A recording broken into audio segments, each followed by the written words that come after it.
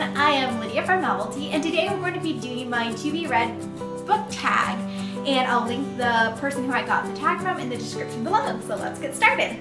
Number 1, how do you keep track of your to-be-read pile? Well, I mostly have a stack of books that I need to read. A lot of the books I have on my pile are books for review, so it's easy to keep track of them. I just write down where I got them and when they're supposed to be reviewed.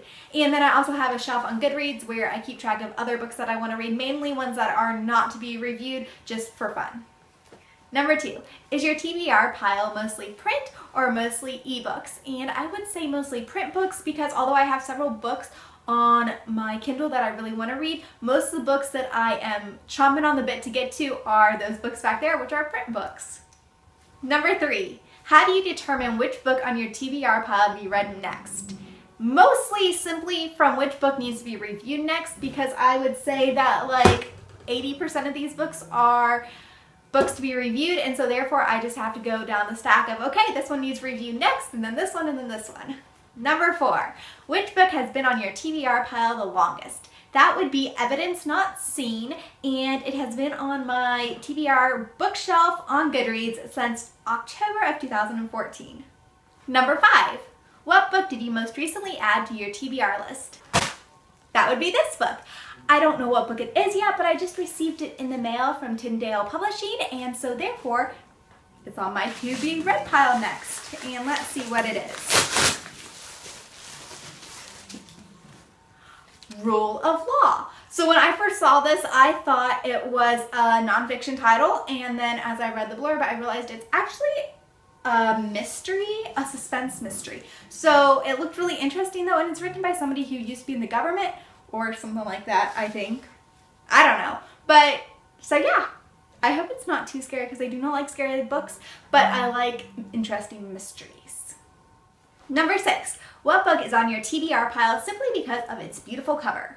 Well, I don't really currently have any of those right now. I'm not exactly somebody who generally goes for a book simply because of the cover, but this is one book I got from the library recently, and I have read it, and I was drawn to the cover right away.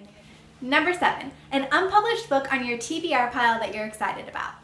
God's Crime Scene for Kids is an arc that I'm currently reading, and I'm really excited about it because it is a fantastic way for kids to learn about how the world has a designer behind it. And Number 8, a book on your TBR pile that everyone has read besides you. That would probably be Crazy Love by Frances Chan, and I'm currently reading it right now though, so I don't know if it exactly applies to being on my TBR pile, but so far it's amazing, and it's no wonder that everyone else has been reading it. Number 9, a book on your TBR pile that everyone has been recommending for you to read. I actually don't have any of those, probably because a lot of the books I get are new-ish books, and so therefore a lot of people haven't had time to recommend them to me.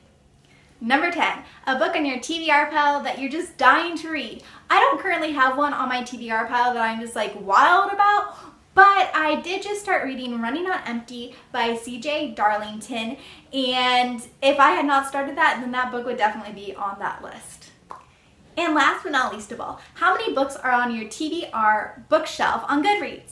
And I only put books on there that I really, really want to read, because I do not like having a long list, because it makes me feel unproductive and overwhelmed. So I only have 31 books on there, and I am happy to keep it nice and short. That's it for today, folks. Thank you so much for joining me. If you liked this video, please give it a big thumbs up and subscribe to my channel, because that would be so amazing.